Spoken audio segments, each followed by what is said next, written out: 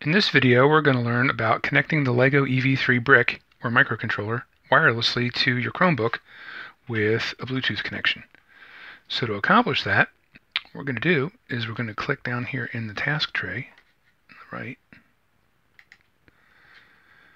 and the Bluetooth is on, and we want to pair it to the EV3. And then what we want to do over here in the program is we're telling the operating system to connect. Now this icon in the upper right is letting us know that we are not connected neither with a USB cord nor with a Bluetooth connection. So we'll click that icon right there, and that pulls up an overview about how to connect with a USB or Bluetooth. And I'm going to choose this option here to connect with Bluetooth. And there are some screens that you can look at that tell you both with the front of the control on the EV3 and your phone or Chromebook how to connect. I'm just going to click the connect button down here. The EV3 is on the list.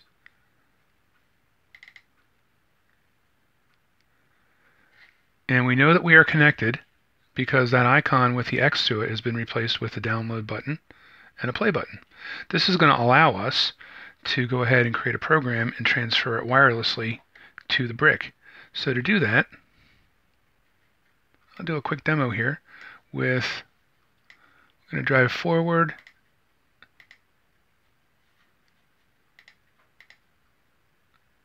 a half of a rotation.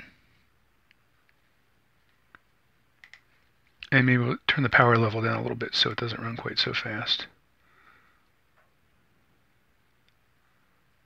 Power at 20.